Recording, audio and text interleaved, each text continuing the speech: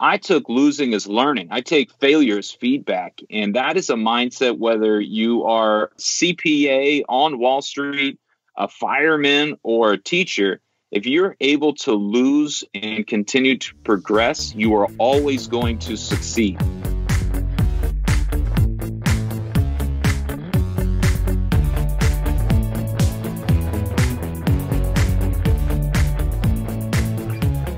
Welcome to the FI Show, where you get a behind-the-scenes look into financial independence. Here's your host, Cody and Justin. Welcome back, everybody, to another episode of the FI Show. Before we get to talking too much, let's check in with the co-host. Cody, what's going on, man? Hey, what's going on, Justin? So again, didn't have too much going on this past weekend like the previous 6 weekends since we've been in this coronavirus lockdown. But something I haven't been mentioning is every single weekend, my friends and I, my roommates and I, have been going to a different fast food chain every Saturday, and then we get back, we think about it for a long time, we give it a power ranking. So this past week, we went to Shake Shack. It got a weighted average of 7.5. It was absolutely delicious. But how about you, man? I love that. They have a very good chicken sandwich, and I agree. You have to find these like weird, interesting ways to keep things like kind of spiced up and interesting. So this weekend we went to like Total Wine. We take turns every weekend kind of doing a date night where the other person, you know, really takes charge and kind of surprise the other one. And so I was just told, hey, pick out a couple craft beers that sound interesting. And then Leslie kind of made it like a mock brewery set up at a local park that had a view of the city. And we kind of act like we were just kind of outside in the beer garden like we would be if it wasn't Corona time. And speaking of beer, we also had a cool little frugal win where I got a 6-pack of Coors Light for free. They had some kind of Twitter thing going on. You know, it feels like one of those where there's no way this is actually going to work. And sure enough, 2 days later, I got a PayPal receipt where they paid me back for a 6-pack. So that was pretty cool. But enough about us. Let's take a moment for our partner. Keeping track of your net worth is one of the most important things you can do on your journey to financial independence.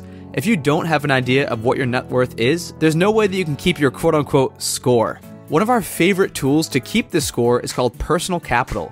If you haven't already started using it, it's an online software that basically compiles all of your data, it crunches all your assets, all your liabilities, and spits out a net worth number and allows you to track it day by day, month by month. Yeah, Cody, one of the big things that hold people back when they're doing activities like tracking their expenses or tracking their net worth is just they look at it as a big burden, and this allows you to go in with one username and one password and access as many financial accounts as you have. These can be loans, these can be 401ks, these can be HSAs, bank accounts, credit cards. They're all linked there. The other thing I really like about Personal Capital is it's very investing focused. So you can go in there and look at your allocation across your entire portfolio. So you don't just look at your allocation in one type of account, but your allocation as a person completely. And if you want to use the same tool that me and Cody use to track our net worth, which is completely free, you can do so at thefishow.com/PC. That's thefishow.com/PC. All right, now back to the episode, and we have a super exciting episode today. So we have Jed Collins, who is former All-Pro 2011 best fullback in the National Football League in the NFL. He's played for the Saints, the Bears, the Chiefs, the Cardinals, the Browns, the Titans, and spent nearly a decade in the NFL. Super pumped to have this guy on and talk about what it means to be an all-star, someone who you get out of college or a little bit after college and you're making more money than you can possibly fathom. He talks about what's wrong with how they're teaching new players in the game how to handle their money, all the pressures of living that lavish sports lifestyle, and everything in between. Love this guy's mindset. It was an absolutely jam-packed episode filled with awesome information on how you can level up your mindset and how you can take control of your money vehicle. But I'm not going to take away all of his shine. Take it away, Jed. Rookie year in the NFL, I got my first, relatively big check. Big check for me being an undrafted guy. And in the NFL, you take your contract, whether it's $100,000 or $10 million, you just divide it by 17 and you get big weekly checks. And I received my first one, and I remember looking at it in an envelope on the table and knowing I had spent every dollar of that check before I even opened it up. Now, full disclosure, I bought an engagement ring and my wife and I are still married, so it's cute, but I will tell her to this day that was a very poor financial decision. I remember 2 nights after that waking up in sweats and knots and just being really anxious about this idea and concept of money. I was a fullback. Again, I was a no-name player. I knew the damage and physical toll. If I didn't start to do things differently, I wasn't going to have captured, quote unquote, the dream. And the dream is walking out of the NFL with something to show for it. So that one check really opened my eyes to the humbling reality. I knew nothing about money. I was a spender. My father and my mother were great parents, but knew nothing about money. So it was up to me to go check out Barnes and Noble and kind of just figure it out on my own. Well, as you're leading up to, that draft process and everything, because you did come in as an undrafted free agent, there had to be a moment or a period of time where you weren't sure that was going to happen, that dream was going to be realized, that you were going to be getting those 17 checks. So I'm kind of curious, what were you thinking going into that? What was your backup plan if the NFL didn't work out and you didn't have something to kind of start off and get you a leg up on life there? That's what's so interesting is of the locker room, I was an accounting major. I studied to get my GMAT. I was going to go and become a CPA. I had a quote unquote backup plan, which different topic is kind of a negative in the NFL world. Coaches and nobody wants you to have that backup plan. But that's when I realized, me being a business degree, an accounting major, having brothers who are very highly educated, this was not a Jed missed this class and didn't study kind of thing. This was just a systemic problem and void. I knew as a guy who understood, financial statements because it was XYZ company making widgets that I should have a better understanding of, the Johnson family making 75 grand, but nobody had presented that to me. So looking around the locker room in particular, I knew nobody else had those answers, including myself. So building up to the process of potentially going into the NFL, I can imagine it's such a nerve-wracking and life-changing moment for so many of those players. Was there any kind of financial program, a mentor, a person that could say hey, you're going to be getting these really sizable checks that you've never seen in your entire life before, and these are the things you should do, and these are the things you shouldn't do? I think for the first and second, the big name dudes, yes, they need to go get an advisor right away. And I think the responsibility gets shifted off of them to some degree. Having talked to enough first round guys after the fact, that's kind of how it happens. For the vast majority is you don't have the money and everybody kind of just tells you, well, focus on making it first. You don't have to worry about handling it until you get it. And it's well, that's too late. But by the time I get my first paycheck, it's a little after the fact to be preparing for what to do with it. So the NFL is trying. They are starting to institute, more rookie classes and courses. But again, that's after you've made it and started to receive checks. Me particularly, I've started to go to a couple pre-draft combine training atmospheres and do some workshops with them because, I'm a big believer that it's not the lack of knowledge. It's just the lack of education. Nobody has shown people or guys or the 22-year-old not going into the NFL how to manage their first paycheck. That's really what my passion is and where I'm headed is developing those courses, being that trusted person that I don't want to sell you anything. I just want to show you how this language you've never been taught works. As you're kind of getting into the NFL and that's starting to become part of your normal life and you're starting to be surrounded by people who I assume a lot of them aren't making wise financial decisions based on a lot of the documentaries and things I've seen. Please correct me if I'm wrong, but if you're in that kind of environment, how tough is that? Even if you do get the education and you start realizing what you should be doing, are there a ton of peer pressures that are pushing you down the road of wasting all your money? All the time. And that's every environment. Peer pressure is a beast. People highlight the silly stories and the crazy jewelry and the stuff like that. But there's also a lot of guys I talk to who are supporting, an entire family who have 10, 20, 30 relatives back in Haiti who are taking their paychecks, and you look at it. And I remember talking to one rookie who spent $50,000 on Christmas for his family because he was the first generation to go to college, first generation in America, and that nobody in his family had ever celebrated or enjoyed Christmas. And then he looked at his account and realized he only had about $12,000, $13,000 to survive all off season. And so you look at these decisions and you're like, well, one, that was beautiful story, very heartfelt, but he just had no idea around the bigger picture, the annual expenditures of how to handle money. And so the peer pressure aspect is definitely real. You go from anything, rookie dinner is a staple of the NFL, and I think they've changed a lot of it. And as I was in it, we've started to and change more and more, because there would be guys who would walk out of their rookie dinner having spent $27,000. And that's just an insane amount of money to spend on a meal for a bunch of guys who don't need you to buy their dinner in the first place. And then it's the tit for tat kind of thought process. Definitely competition in the wallet perspective and in what you drive and what you wear, which is really hard for, again, a 22-year-old to sit next to a 32-year-old and try to compete when that guy's on his third contract. Jed, I'd love if we could kind of dig into the money piece here. I know you're saying, oh, I wasn't a first-round draft pick, but you were one heck of a player, man. You were an absolute all-star. So how big were these contracts that you were signing exactly? Yeah, I like to be self-deprecating. I was voted the number one fullback in the game in 2011, making me the best in the world. So I earned it. I actually do a series called Rookie to Veteran around the behaviors I stole from guys in the locker room that led me on the path to success. I look at money differently now, and you have to learn how to see money differently.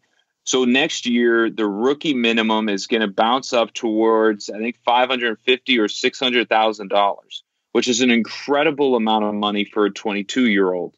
I've actually written into the New York Times because each year they say, so-and-so, Bob Joe, just signed a $32 million contract as the number one overall pick. And I say, you are perpetuating the problem. He didn't sign a $32 million contract. He signed a $20 million contract, which is still an amazing amount of money. But if Joe Bob goes and spends on $32 million, he's not only broke, he's in debt. And so if you, as the educator and the media, are not perpetuating exactly how money works, how do you expect him to understand it differently? I also look at it and say, let's say $500,000. You're an undrafted guy. You make it 3 years, which is the average. That's $1.5 million. That's a sizable chunk of change by the time you're 25. Again, cut it in half, so you have $750,000. You also are living the NFL lifestyle, so let's call that $100,000 a year. So you're at $450,000. You have, maybe want to buy a car. You want to do some things. Blah blah blah. Maybe buy a house. You're very quickly at $200,000. And again, at 25 years old, you save $200,000. This dream was supposed to set you up for life, not get you to 27. And so if you look at it and you make it 3 years, you retire and you got $200,000 sitting in the bank, you have 2 years to go get a job before you're broke. And that transition is another beast and another element, because so many guys have such a tough pill to swallow of your first job paid you $1 million. It's really humbling to go to work for maybe longer hours for $62,000. Like that's part of the ego and the transition. But like in my career, 7 years, I was on practice squad. I got some signing bonuses and player performance. I ended up with a career earnings of about $3 million. You take out taxes and yada, yada. I always looked at football. My NFL dream was going to be one of the fortunate ones nowadays to get a pension. So my retirement, my freedom was going to be impacted.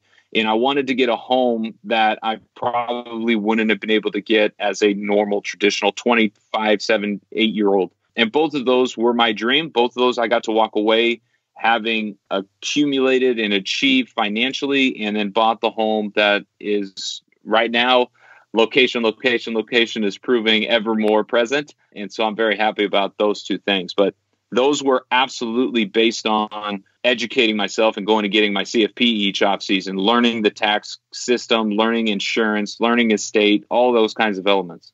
So you just mentioned a pension system, which is something a lot of people don't see anymore. It's reserved for things like maybe postal workers, government workers, the military, but the NFL has one. Can you walk us through, because it's obviously not a 20-year requirement like a lot of government jobs, because that would be insane. So what are the requirements that lead to a pension in the NFL? And is it just a flat, like once you get it, you get this certain percentage, or how does it work? So I love that comment. Actually, chapter 1 of my book, Your Money Vehicles, around this idea of pension systems going extinct and why everyone has to sit in the driver's seat of their own money vehicle today. Pensions being lifetime income sources and streams from companies, they wanted to shift the liability off of their balance sheet onto the individual. I tell a little story about trains and cars, but the pension system bases on the league average. The league average is 3 years. So if you make it 3 years, you get pensioned. And right now, just for round numbers, it's about $500 a season per month. So if you make it 3 years, you get about $1,500 a month. But that does not kick in until you're age 55. So most guys retire at 25. You got to survive 30 years before that kicks in. And then what is $1,500 going to be in 30 years? It's a great benefit. We are very fortunate to have one. But nobody else, it's ironic because the guys who could retire on their pension at 55 don't need it. It's those guys played, 10, 12, 18 years, and hopefully they're not banking on their pensions. But it is a fortunate blessing to have one. It will be a tremendous benefit. But just like Social Security, it is not something that I am banking heavily on in my financial plan as an individual. And it's not something that, as I talk to any young athletes, I tell them to focus on. It's one of those elements that is a perk. It is not a big piece of the plan. And yeah, if you want to be a police officer, a fireman, a professor at a university, those are some of the pension systems left. But over 90% have gone extinct based on crisis and events like the coronavirus. Because if you talk to anybody over 55 who is receiving their pension, NFL or whoever, they are very happy they have a pension right now because their 401k was non-existent and non-affected. So shifting gears a little bit, I think this is going to be a really interesting question. So you talked about your career earnings, $3 million. So far, they all have. So as a professional athlete, I mean, you need insane levels of dedication, motivation. You're playing one of the most physically demanding positions in football. Basically, your job is to run through as many grown men who are lifting weights for 5 hours a day as you possibly can. That's just nuts, and you need a crazy amount of dedication. As someone with that kind of mentality who can achieve these things that most quote-unquote normal people probably can't achieve just because they give up or they're not chasing the dream and they don't have that mindset, what kind of things from a mental perspective do you think you have or maybe don't have versus someone who, say, earned $3 million in some Wall Street job? And okay, let's assume that they're not in finance. They're like an inventor or something. Do you think you have a skill set that better equipped you to kind of handle the money vehicle and put you in the driver's seat? Or do you think you were less equipped than someone in that other scenario who maybe invented the next awesome app? I will go with the mindset around how you achieve success. And this translates to financial, it translates to football, it translates to Wall Street and everything. The characters and the people you suggested are inventors, professional athletes. The mindset you have to have is exactly what allows you to survive. Is you are not defeated by failure.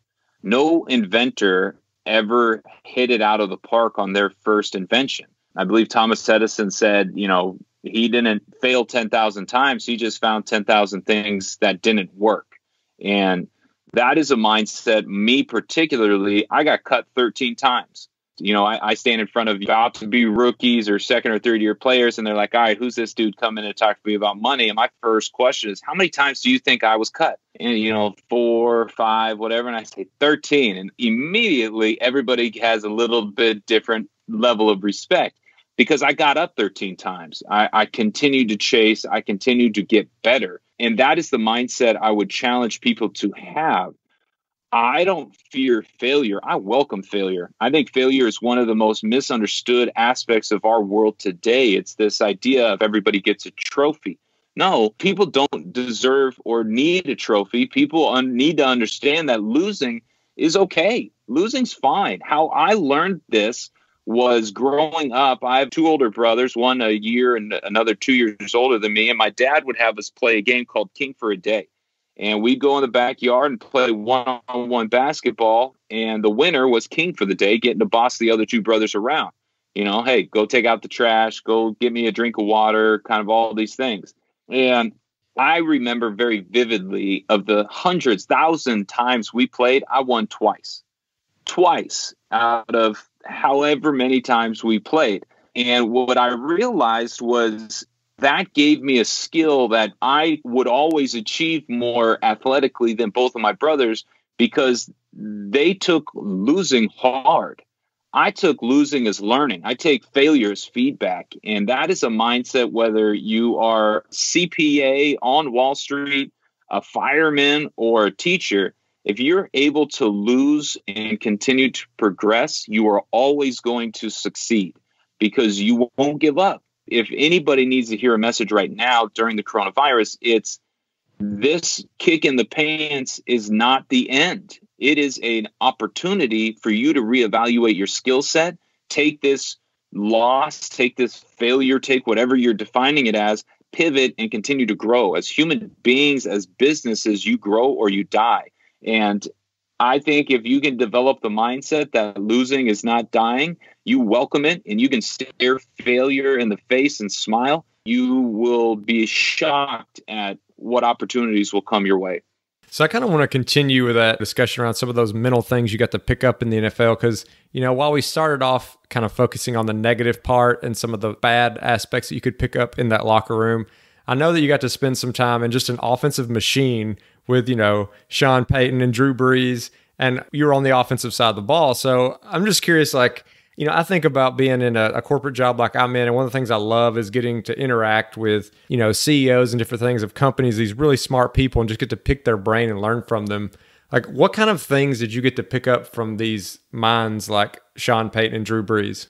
I love that. What's even cooler in my eyes is today I get to sit down and interview those CEOs, those presidents, those entrepreneurs, because I played in the NFL. You know, it has that kind of just funny little opening of doors. And so now I geek out on them and they geek out on the fact I get to tell them a story about Drew Brees. So here's my story about Drew Brees.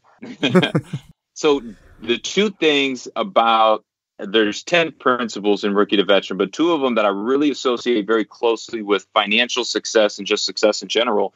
One is I learned watching and witnessing Drew. And I played 20 years of football, high level of football. And he was the first and only quarterback I ever saw do this. It didn't matter if we were doing a walkthrough, a 7-on-7, a team drill, pregame, during the game.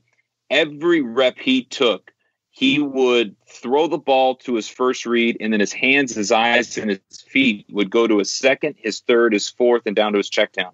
That process, that routine continued hundreds and thousands of times throughout every practice I was with him in, and I played with him for 4 years. That idea taught me about repetition and about routine. I actually started asking him, because I'm a curious cat, and you know, you sit next to a guy long enough, you feel comfortable to ask questions. I was like, man, I don't even get it. Well, why? Like 20 years of football, you're the only guy I've ever seen do that. And it kind of speaks to his success. But he said, hey, listen, in the game, during the moment, I don't want to be thinking about where my feet are supposed to go or where my hands or my eyes are. I want that to be built in. I want that to be a habit. I want to function without thinking because I want to focus on the reward. The reward for me is the first down, the score. If I know my body can function without me thinking about it, I can be more present. I can interpret and read and react to the defense. And that freaking blew my mind, man. Like you get to be around greatness and you get to taste what that looks like. And it is just one of the neatest feelings you will ever get to experience is being around people like that. I will say that guy is twice the man he is a football player and 10 times the leader. He quotes and embodies books on end. And, you know, you flip open his locker room door and it's like the pyramid from John Wooden. And you're like, wow, this guy's special. And so I look at routines based on money. I had to build a new routine when I would get a paycheck. I have a money bucket system that we touch on in your money vehicle, but it is this process around I need to already have made the choices and built out my routine based on the rewards I want, because that's what a habit is. And so if I can build a habit of my money buckets, then I can receive a paycheck and know I'm going to capitalize on it. The other mindset I really stole from witnessing veterans is the biggest difference between the college game and the NFL game was an inch. And that mindset is so powerful. You can do that in absolutely anything, corporate job, whatever it is. And I witnessed this because I worked out with a 15-year linebacker in Kansas City, and we would go out, run 40 yards. He'd run 45. We'd run 50. He'd run 55. We'd do a set of 10. He would slide on a 2.5 and do a set of 11. And it was just to dig at us and piss us off. But eventually I asked, I said, I don't get it. 5 pounds on bench press. Like, what are you proving?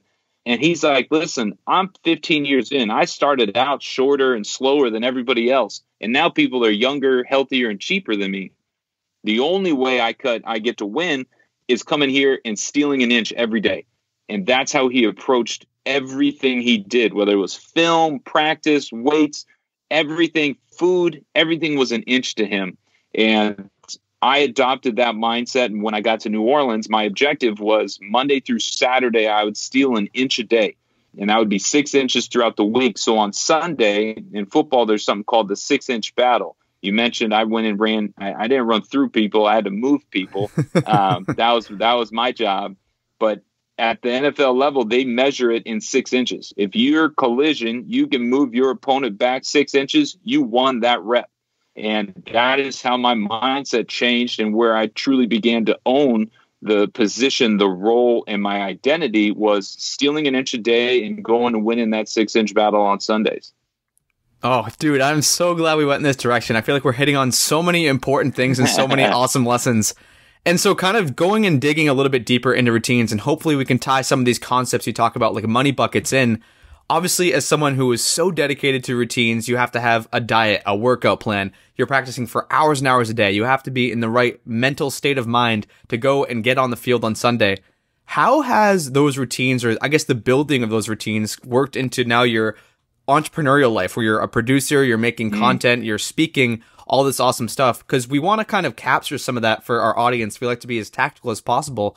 And then maybe you can tie the narrative of the money buckets and how you can use these same routines, these same things that you're doing day in and day out, or month in, month out, week in, week out, whatever that might be, to kind of take a hold of your financial picture as well. It's so humbling. I started my business, I've been doing it as a side hustle for 2 or 3 years. I started it full time in January. Not the best time to launch a public speaking business, I'll tell you that. But I'm pivoting. I'm figuring it out. As again, you die or you grow. I have, over the last 6 months being an entrepreneur, been putting myself through the rookie to veteran process, where you, as an entrepreneur, you wake up and you have 1,000 things to do. How do you prioritize? How do you find what's most important? How do you strategize? How do you work on the business and in the business? All of these elements have been really neat to be able to take away and build out and then implement into the business I've started. I would say the definition of strategy, and one of the big things I took away from football and is helping me right now, is not playing checkers and playing chess. And I'm going to tie this into money here in a second, but checkers and chess are played on the same board. And as you look at that board, you realize checkers, the objective is each piece is the same, just get to the other side. Chess, each piece has a unique approach, a unique attack, a unique advantage. And you don't just get to another side. You actually have to define what a checkmate is and then go and achieve that. Success is a funny thing. You cannot achieve it until you define it. And those are the elements that I really look at my business and I say, okay, if I'm setting up my routines, that is a day-to-day interaction. That is what is going to help me. But now I got to go play chess and I got to plan a couple moves in advance. Well, then I need to also define what winning is, and that's my most. And so it's a continual building of a sequence. Now, how I look at that in the financial realm, your most is whatever is your financial objective or primary role right now. I don't like retirement. I think retirement is gone. It went out with pensions, because you don't work till 65 and walk away with an income.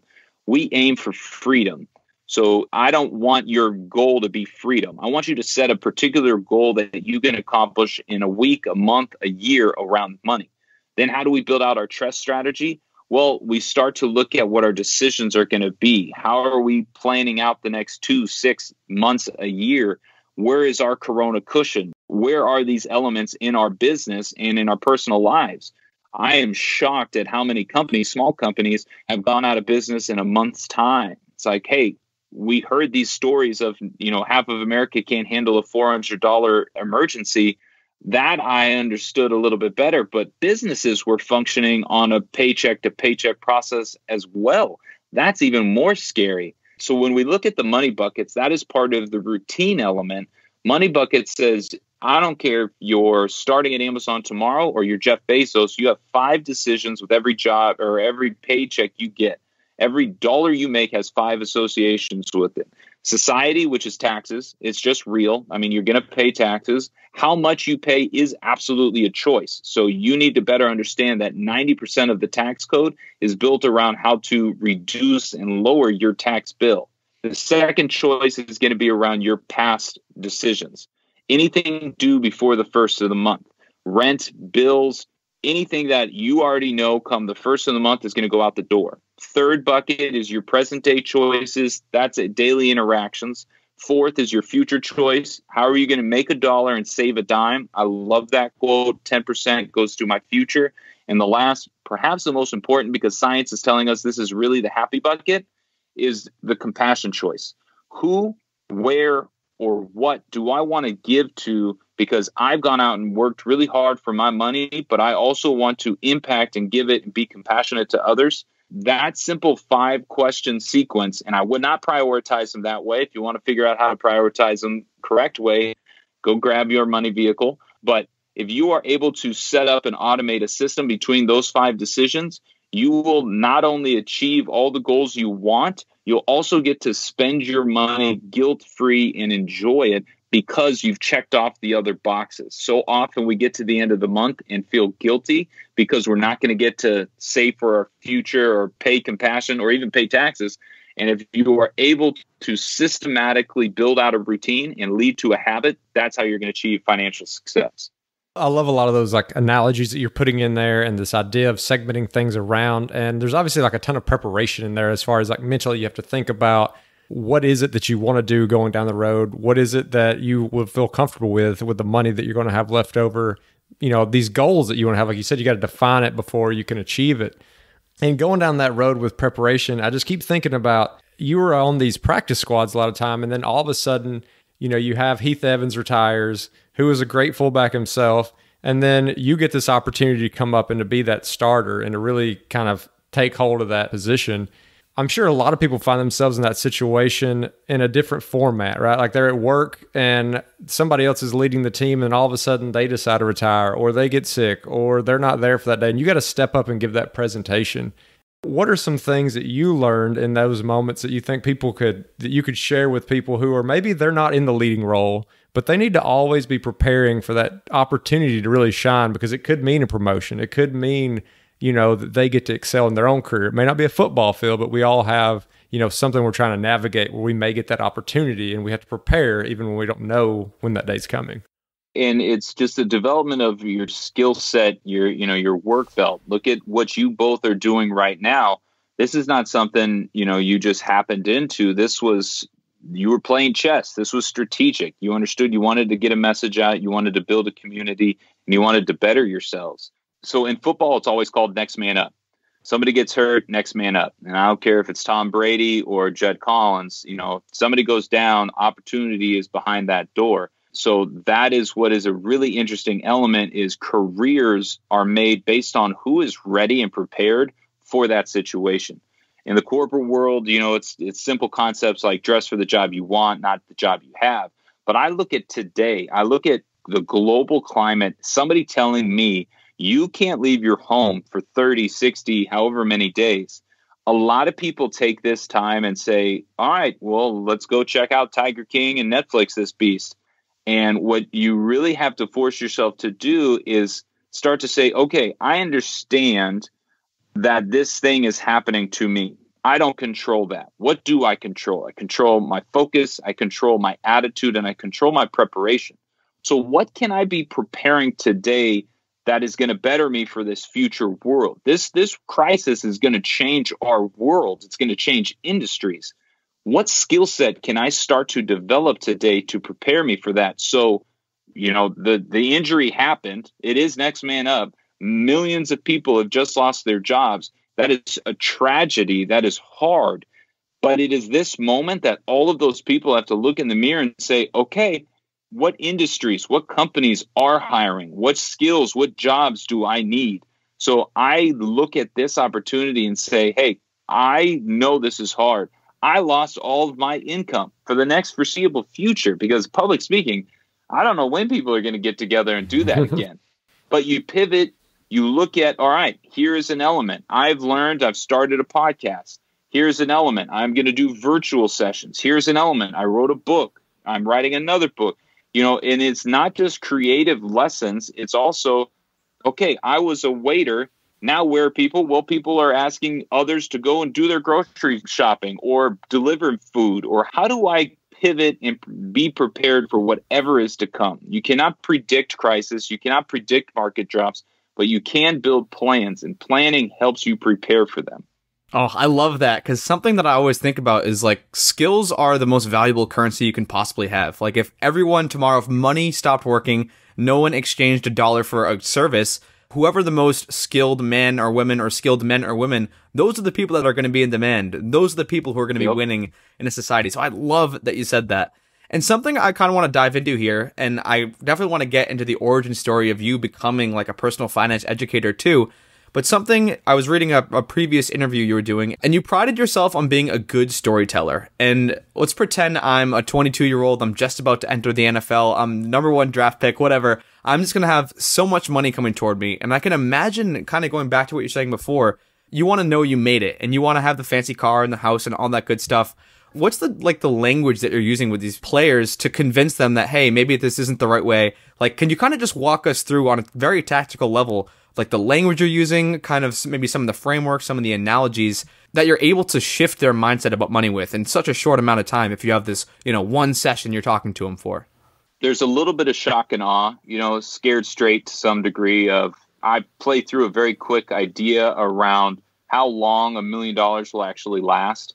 I also love to show, what $200,000 can turn into over 30, 40 years, to be able to show you both sides of the coin. The one thing you control is your expense, your burn rate. And so it's not so much how much can I teach guys in a short amount of time. It's, can I make sure you're going to go do two things? That is how my focus and my mindset has shifted. I am not a presenter. I am simply a facilitator, and I don't educate. Education in and of itself fails. I empower. I give you the confidence to go and act. And so one of the things, I try to challenge guys to do is define their burn rate and set a goal for each year of how much they want to save. Those are elements and items that they control. They're intertwined as well. So it's an easy kind of first time. But if I don't ever speak to you again, I have, another 8 action steps for every rookie to take.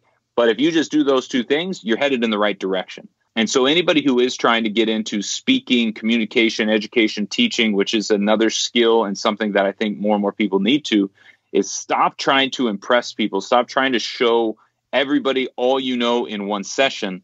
Focus each session on each person in the audience getting one thing. If you can get one thing, it's that inch mindset and mentality. That was a successful endeavor, and that was worthy of people's time. I also play through very quickly in one of the best sayings in pro sports is simply be a pro. It is summation of excuses. It is a reasoning. It is everything. Your coach will tell you, your teammates will tell you, your mirror will tell you there are no excuses, just simply be a pro. And that is having the confidence, not the cockiness, the internal messaging to be able to do things, building trust amongst your teammates, amongst your coaches, your organization, and yourself.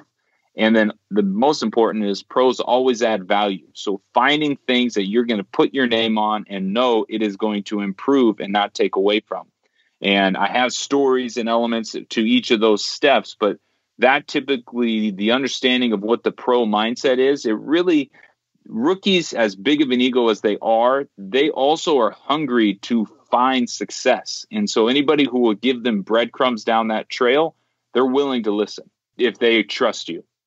And as Cody mentioned, we definitely want to get into that transition period, like how you got from being the player to being in the position now to where you're going in and you're teaching these new players. And I'm curious, like, A, how did that transition happen? And B, like, did you have some opportunities while you were still a player to get to hone this message, practice it on some players, see what did and didn't resonate?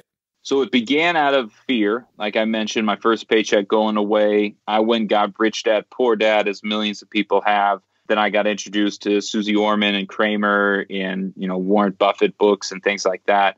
And it began to be a mission of mine to change my personal journey. You mentioned talking to guys in the locker room. That's where my passion began. When I was able to educate and empower, young players on the benefits, on how to help their family while also prioritizing themselves, while I was able to explain through simple, digestible stories the things around money that were going to change their life, I fell in love with that. And so what started out of fear, and I woke up to this idea that made me really mad that it wasn't me. Nobody understood this. People were getting checks, whether it was football or whatever job you were going into, and not understanding. The passion began to grow of, well, I want to go empower this. I see the void. I see this thing I want to do is something that people need. And I intertwined that with a skill I consider myself good at, which is storytelling, which is taking these concepts that are you typically dry or harder to understand and making them digestible and actionable to the masses. I went into wealth advisory for about 5 years, wealth management, and I woke up to the reality, like I love what wealth managers do. I think it's very important, but I don't want to spend the rest of my life dealing with the 1%ers. I want to deal with the 80%. Like I want to deal with the large subset of people who I can see a significant impact and change on. It was interesting stages for me through the fear and the awakening, getting my CFP while I was playing. But no, there was no real opportunity for me while playing because I hid it. I didn't let anybody know I was studying for the CFP because I don't want people to think I had an off ramp or a second option. That would question my integrity. And then once I was done, I went and worked as an advisor and built up from that grounds. And so it's people look at me and are like, oh, well, it must have been easy being a football player doing money. And it's just the opposite. Once you leave the game, there's a sense of it turning on you. And now those people that thought you were a little higher mighty or whatever, they want to knock you down. And so you deal with the stereotype jock mentality far beyond your playing days. And so it's been a long road and one that I've enjoyed, and I've had as many setbacks and failures as anyone, but it is this passion, this idea that I want to go and empower 1 million people. And it wasn't until somebody said that to me, and it wasn't until very recently that I've had multiple people say I need to add a couple zeros to that, that has really interested me, that I'm headed down a path that I could have never envisioned 5 years ago, because this industry wasn't truly developed and created. And now I'm going to be one of the people that pioneer it and be able to facilitate this language to every company in the United States, because this virus, this crisis, is going to awaken people to a financial wellness reality. Jed, this is definitely not a story that we often get, in this kind of space, in the financial independence space. We thank you for giving us a look behind the curtain into the NFL and what that looks like. And for people who want to follow along with all this work you're doing and maybe even get in contact with you, like where's the best place for them if they didn't get enough of your story in this hour podcast? Well, I love feedback. I love connecting with people. The first book was written based on 10 frequently asked questions and misunderstood concepts. The second book is based on just the next 10 steps that I've gotten. So you can connect to me on social media, LinkedIn, Twitter. I told you guys before the show, I'm on Instagram now. Like I'm trying. And I also have my website, jedediahcollins.com. By all means, get the book and let me know what you think. It's a growing process, and this is not the end of my world.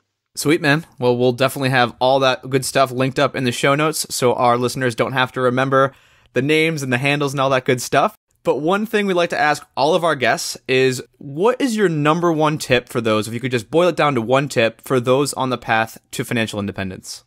So again, I'm a planner mindset. And so I look at one of the most strategic vehicles you can use as a young professional, as a young earner. Chapter 10 in the book is around what is my best advantage today. And it's the introduction to the Roth vehicle, Roth IRAs, Roth 401ks. Number one, you're going to be taxed in a lower income tax bracket because you're just starting out in your career. Number two, you're going to get 50 plus years of tax-free growth, which is a mindset shift that a lot of people need to start understanding. Is we're going to live into our 90s, and some of us are going to see hundreds plus. You need to be able to strategize that far in advance. That is overwhelming and too complex for this moment, but just understanding that a vehicle like a Roth account will give you a strategic advantage because you can pull those dollars out if and when you need to use them. And it is just one of those ideas and concepts that is relatively new. 20 years ago, people weren't using these types of accounts. And I think if we can go and open 1 million Roth accounts throughout America because young professionals see the advantage and strategy and are starting to play chess with their money vehicle, then we're headed in a good direction. Awesome. Love that. Well, we've almost got you out of here, Jed, but we do have one last question, and that is the wild card question. As you could tell, me and Cody weren't sure who was going to ask you, so we obviously don't prepare for this. So are you ready for it? I think as ready as I'll ever be. Well, this is a financial podcast, and I couldn't help but ask. I think everyone's always curious, like, can you give us any crazy stories of people just absolutely buying the most ridiculous stuff that you've ever seen, like blowing money in just almost a strange way? I mean, $50,000 on the guy's first Christmas was heartbreakingly sweet. There is a famous story of Vince Young buying up an entire Southwest Airlines flight because he wanted to see what it'd feel like to be the only person on it. You see like guys who get like souped up minivans and put in like $120,000 into, like a minivan with 7 different TVs in it. You're just like, what? But brother, it's every day. You look as far as the wives and just look at it and you're like, she is literally wearing $28,000 every time she leaves the door. And it's just a really tough competitive space. I think one of the silver linings of what we're going through is nobody's keeping up with the Joneses right now. You don't see the Joneses. You don't feel the Joneses. In the NFL and the competitive environment it is, if you buy one, I not only want to get one, but I want to get the next one or a little bit bigger one. And I have pictures of guys' cars because one dude got a Hummer, the next guy got the H2, the next guy got whatever the heck was the biggest thing. And they just kept growing and growing. And you look at the parking lot and you're like, this is a psychological experiment in and of itself. All right, so my key takeaway is now that the Joneses don't exist, you don't have to keep up with them. And Jed, just want to thank you again, man, for coming on today. You could have been doing anything. You could have been watching the Tiger King. You could have been working on all these different entrepreneurial ventures you got going on. But you chose to come and hang out with us and share your awesome story and message with our audience. So thank you so much for coming on today. Hey, brother, the beauty and the curse of having a message is you go and offer it to your audience. And you guys are doing exactly what I want to share with, who I want to share with. So thank you both for the platform, for your time. I've enjoyed it. I appreciate like-minded people. So kudos to you. And yeah, I hope nothing but positive comes from this. Man, Justin, I was so excited when we got Jed to agree to come on the Fi Show. It's such an honor to have him on and share some of his knowledge and expertise. Definitely a different episode from ones we've done before, and I really loved it. How about you, man? Yeah, I really enjoyed this episode. I mean, obviously, I'm a huge fan of the NFL and just football in general, so it's cool from that aspect. But he also had a really cool story, and I love that he just started right from the front talking about some money mistakes that he had. Even though he was an accounting major, he said, hey, I didn't really have personal finance understood. And he talks about how he spent his first paycheck before he ever even opened up the check. And it just kind of started him realizing like, whoa, I have no idea what I'm doing, and this is scary. Another thing that I really liked was he really broke it down into the numbers. Because it sounds so crazy when we say, okay, this 23, 24-year-old is making $1 million a year. But when you break down the $1 million a year after taxes, after living that lavish lifestyle, he was saying there's some dinners where you're spending tens of thousands of dollars in one night. Once you break that down for just the average player, of course, we're kind of in a different space here where we understand the compound interest and the future value of money, but people don't get taught that are going to these sports and making all this money right off the bat. So I thought it was really interesting for him to break it down. Like, yeah, you have that big ticket price, like, $1 million. But once you kind of boil it down to what these players actually spend it on and what they actually keep in their pocket, it's something like, $50,000 or $100,000. And then that quickly gets blown the year after. Another angle that I thought was interesting was we always think about these rookies and NFL players coming in and wasting their money on cars and jewelry, which is definitely a thing that happens. But he also highlighted how a lot of people find themselves being the only person in their family who's made it, who's making any money. It may be a poor neighborhood. It may be like a completely different impoverished country. And they're trying to support, maybe 10 family members with their paycheck, and they're trying to be really nice about it, but it's kind of like the oxygen mask on an airplane, right? Where you need to give yourself oxygen first. These players end up overextending themselves and getting themselves in a bad position where not only can they not take care of their family, but they can't even take care of themselves. One thing that really resonated with me from Jed's story is just his whole mindset around failure and always getting back up. I know he said when he'd go into rooms, he'd say, hey, how many times do you guys think I got cut? They'd be like, oh, 4 or 5. He's like, no, 13 times. And you know what? I'm not here because I never got cut and I'm the best player ever. I'm here because I never failed to get back up. And I just think that's such a powerful mindset for people to have. Obviously, most people listening to this podcast are never going to be in the NFL, but these same lessons can translate over into business. They can translate over into relationships. They can translate over into so many different facets of your life. So if you kind of have that nobody can get me down forever mentality, you're going to be in such a more advantageous position in any aspect of your life. Now, obviously, we spent a lot of time here talking about Jed's NFL career because that's just such a cool angle. But he's doing a really great job actually going out there and teaching personal finance, not just to these rookies in the NFL, but to people all over through public speaking and his book, Your Money Vehicle. And he's got these 5 associations of money that I thought was a cool way to break it down. And he's just like, hey, if you just automate your money because it's going to fall into one of these 5 categories, then you can take a lot of the guesswork out of it. You can stop stressing about it and you can just be on a good path. And those 5 buckets were what he calls society, which is like your taxes, past decisions, so things you're already locked into like rent, a cell phone bill, present day actions, like if you decide to stop, get Starbucks on the way home, future choices, so how you're investing, saving, things like that, and then compassion, which would be like donations, giving, charities, things like that. So you get that all set up where you've got those 5 categories, you know where your money's going across those 5, you can stop stressing, and you've got that routine that you can stick in, the same way that a lot of professional athletes find themselves in, just routines leading to success. And now it's time for the call to action. And so the call to action today is to break your money into those 5 associations of money. So start to think about your past, your future, your present, all the things that affect your money and how you can change them to be in a more advantageous position. If you enjoyed the show and you want to read through all the show notes, get the links to his website and to his book, you can do all of that over at thefishow.com/Jed. That's thefishow.com/Jed. And as always, if you want to check out our Facebook group page, you can do so at thefishow.com/community.